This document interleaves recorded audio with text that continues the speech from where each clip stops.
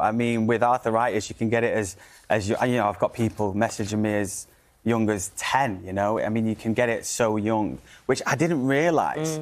So when I first got diagnosed with it, I was like, well, again, this is something that people get later on in their life. But no, unfortunately, I've got it, and, you know, it is what it is. You know, we're trying our best to get through it, and obviously there's things that I can and cannot do.